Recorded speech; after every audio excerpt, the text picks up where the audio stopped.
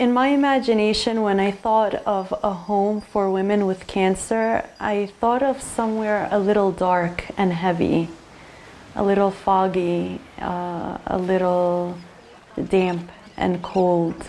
And what I found was the total opposite.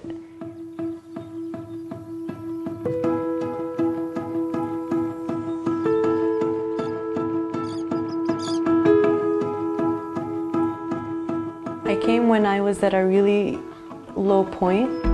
I was not eating and I was really sick from the chemotherapy. I figured, you know what, there's nothing to lose. Let me come and try out this place.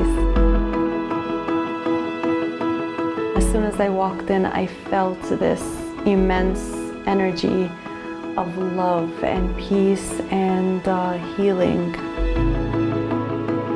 And I felt like this is my second home.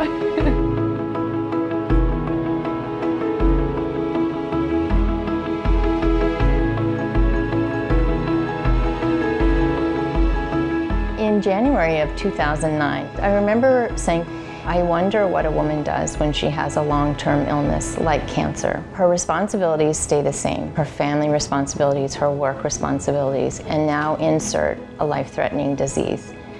How can the body heal if you're not giving yourself permission to do that? Take yourself out for a moment and just breathe. So we invite women in to just hit the pause button so that they can gain a new perspective and meet others on the same path.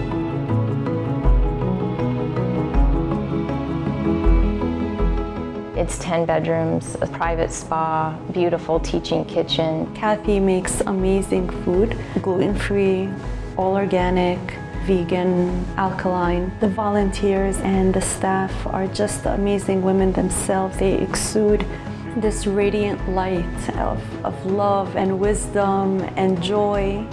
Everything in this home shows that it was done meaningfully and purposefully. It caters to every need.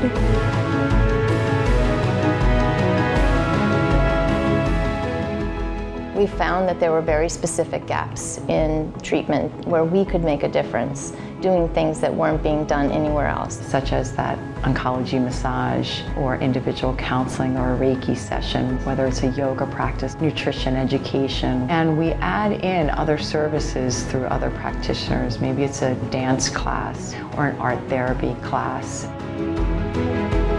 The atmosphere is just so warm and peaceful and beautiful. To see the women arrive here from all over the country, it is complete validation that Mary's Place by the Sea exists for the right reasons and for the right people. 3 years ago, I had cancer. I didn't have anybody else to talk to.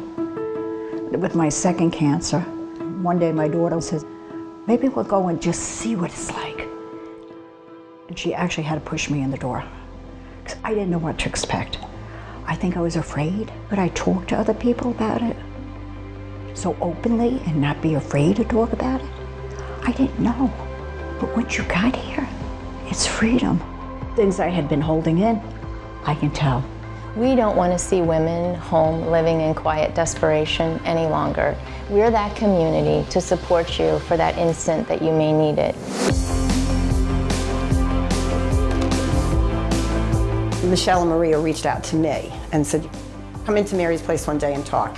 I was like, well, okay. The one thing I'm really struggling with is this whole hair issue. What am I going to do? They'll help me figure out this whole hair scarf thing before my hair falls out. That's it. That's all. And I got here. It was totally unexpected, the whole sensation of it. It just felt like I was home.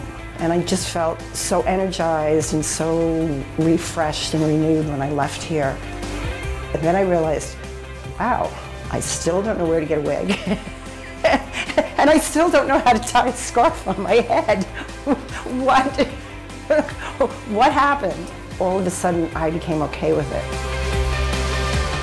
Another thing about it is we can laugh.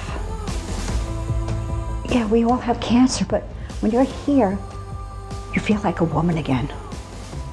You don't feel like, oh, she's got cancer. for just a moment in time. It's important to me that they feel loved, cared, supported, heard. You are not your cancer, you are who you are as people. I'll never forget, when I opened my door, how relaxing it was to see the sunrise and just to see the sea. Mary's Place is just amazing. I would love to have them have a few days here and us waiting on them. That was one of my dreams. I think it would be wonderful to be able to do that. Because then nobody could cook like Kathy. I don't have maternal support outside of Mary's Place. The love of a mother is very unique and it's irreplaceable, but surprisingly, I found it here among the women. I really pray that Mary's Place can have other locations. This house was built with community and love. Love resides here. You can't escape it.